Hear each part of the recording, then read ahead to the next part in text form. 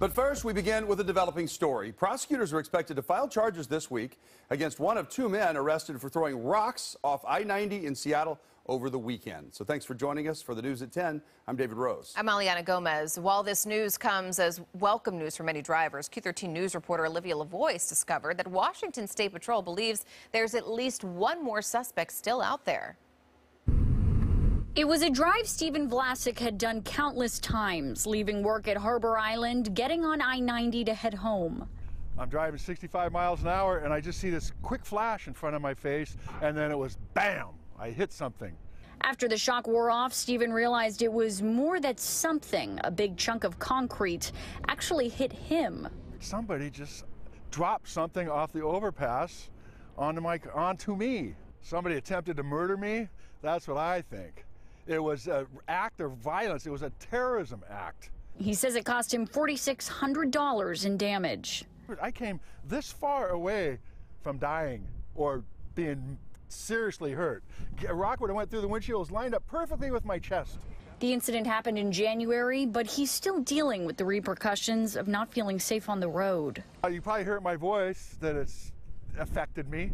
I'm angry. And I've lost some of my freedom. Over the next several months, many more incidents similar to Stephen's happened here. And this is the spot where Washington State Patrol troopers were staked out early Sunday when they spotted a man on a bicycle throwing rocks over the overpass. But that man got away, and as troopers were searching for him, another trooper dealt with a man throwing a large knife at his patrol car. As the trooper was arresting that man, the rock-throwing suspect just happened to ride by. The suspect was quickly taken into custody. Later that evening, another man was arrested for throwing rocks at cars. But troopers believe there's still more out there, as they say they've gotten a suspect description that doesn't match either man they took into custody. They want to induce fear into the population, and that's what they're doing. It's working out for them. This year, there's been 75 documented incidents in the Seattle area. 6 people have been injured in recent weeks, including a man knocked unconscious with his face seriously cut last week.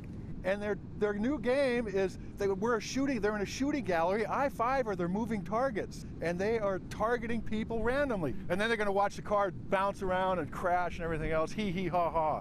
Sick and tired of it. Olivia Lavoie, Q13 News. One suspect was booked into jail and is being held on felony charge attempted assault. The other suspect was involuntarily committed to Harborview Hospital.